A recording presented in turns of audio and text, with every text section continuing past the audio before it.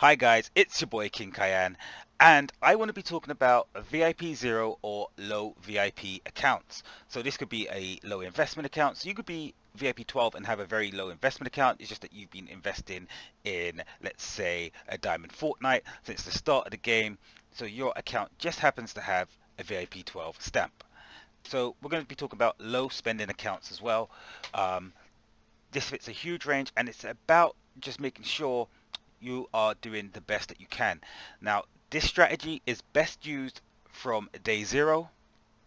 However, you can adapt it into your play now, and you will see benefits. You might think the benefits you see won't be too much, especially if you're on a, I would say, a double merge, going into a triple merge server. You'll see that you have whales who just constantly outspend. But everything that I do, I did it from the start of the game. So when you have a solo whale, you don't have whales competing against each other, and mostly you have whales who control their spending to help their friend whales, because usually you have whales and they're in the same alliance, if you get what I mean. So the guy I want to be talking about, who I will be comparing with, is Salva.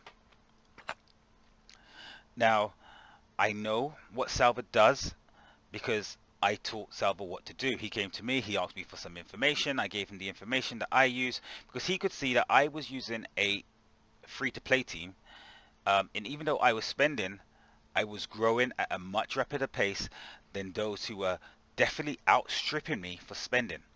At the start, I always have a bigger investment, and as the game goes along, my investment starts to dwindle.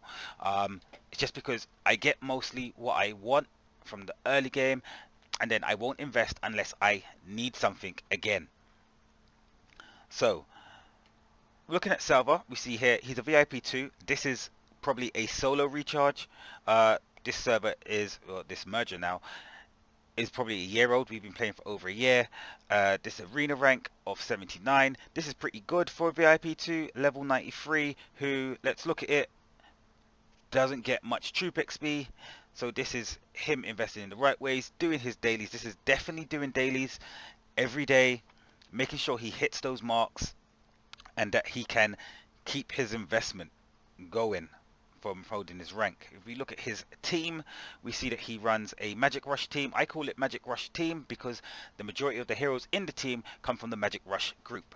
So we see here a Merlin, we see the Lotus, and we see the Kana. That's the three that he's pushing. We then see a Patra from, I would say, the Horror Story group, and we see a Sebastian.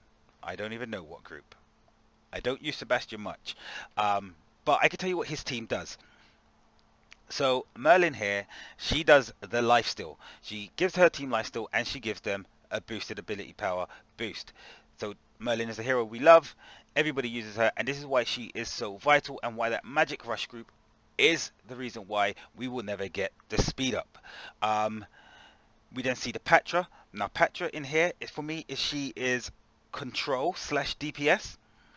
So you're looking at Patra's magic resistance drop in, Patra's bug mode, and then you're looking at Patra just dealing out some damage. Now the main dealer here is going to be Lotus. Lotus is going to be for that DPS. She only has that one control skill, and the rest is just DPS. So this is Lotus relying on Merlin buffs to keep hitting hard, and that's going to be about it in this team here. Then you have Kana. Kana is in a, I'm going to call it a support DPS role. So Kana is going for boosting her team's health, and then dealing out damage with that Magic Brilliance Awakening, which adds on great attack and strength to that ultimate. Then we have Sebastian, who is in a energy gain support role. So this is just Sebastian pushing through everybody else's energy gains, while also putting on a time reversal onto someone, maybe a few, and in there for the revive if he can survive. So this is what Sebastian's role in this team is. Sebastian, for a free-to-play team, is probably much more vital than people give, just because that early speed boost is great, that early energy boost is great, And then the awakening with the time reversal just gives your team a bit more output, I would say, and a bit more durability. Then if someone drops and Sebastian can get to his ult, he brings them back, and then you have another second go. So that's his team. I know it's Magic Rush. It's well built. Kana is a really good hero for free to play. She's not going to give you much in terms of, I would say, player versus event in terms of Sky City. Lotus will, Patra will. He probably does all right in his team. He probably gets there, like enough that he can get his blue Sky City coins in Spa. But he's definitely most likely working on a marksman team in the background of this. So behind this, so this will be his 5 main, and then behind this would be a marksman team that he works on as a second. It would not be another Magic team. This is probably a team that he will stick to.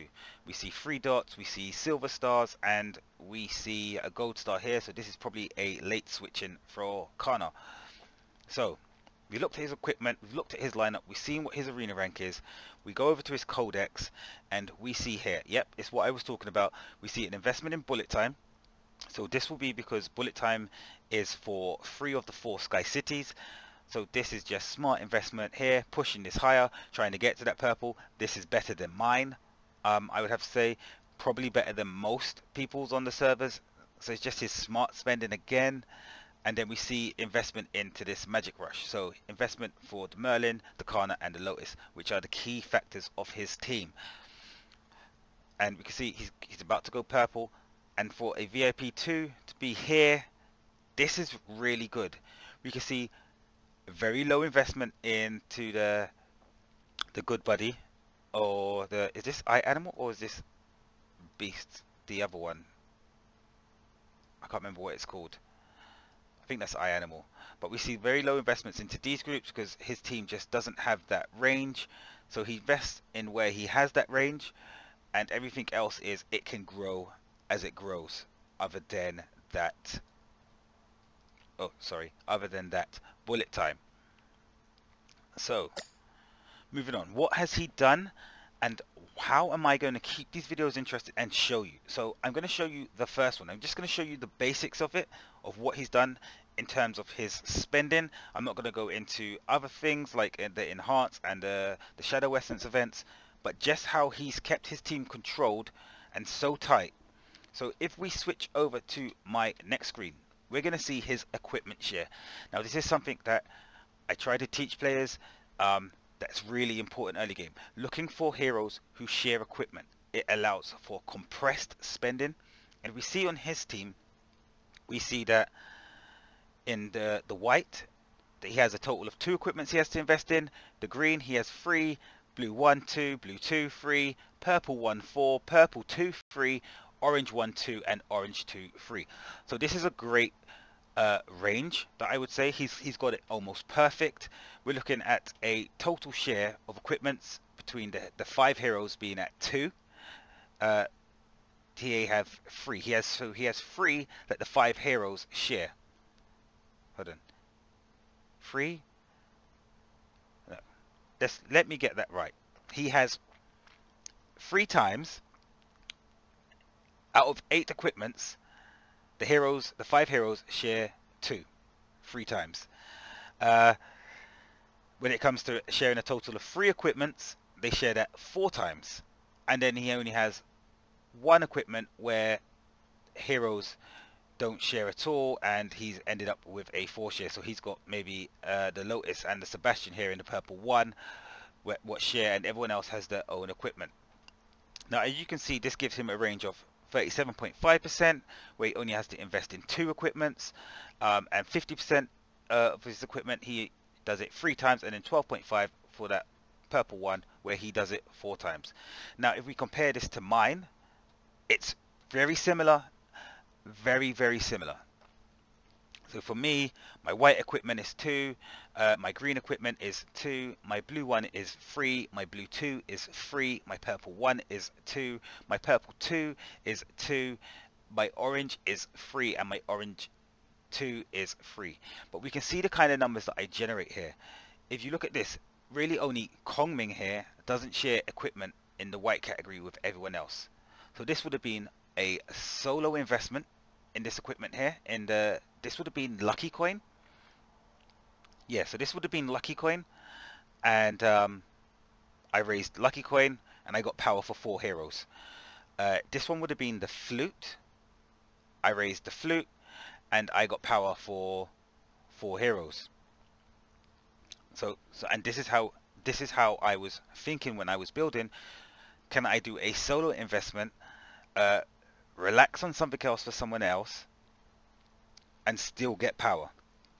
As I went into blue 1, it got a bit harder. Blue 2, again, it got a bit harder. But then in purple 1 and purple 2, I saw that investment range coming back. And it's what made my team tick from early, is that when I was unlocking my equipment, other people who had a wider range of equipment were falling very, very behind. And now if you did this for a team like, let's say, what teams do I see a lot of? Xerxes, Brunhild, Pierre, Lucifer, and Aurora, you'd be seeing that maybe you have a 5, you have a lot of 4s in there, the 2s would probably be non-existent, and your investment has to be heavier, so you have to spend more. So as a VIP 0, what you want is you want minimal spend. So you want this, you want 2s or 3s. And there's ways to do this. You could do this in Horror Story, you can do this in Bullet Time. I've done it in Bullet Time, in Kung Fu, in the Kung Fu group that Wes leads. You can do it in, I said Horror Story? I must have said Horror Story because I love Horror Story. But yeah, you can do this, and it's just about smart investing. So this is what we're going to be talking about. I'm going to be running a series alongside my team building series where I talk about this. I talk about a bit more in depth about the secrets behind why I build the way I build, and so away from the skills into the equipment. This works the same for talent. I don't have a talent share up. I'll try to get one up.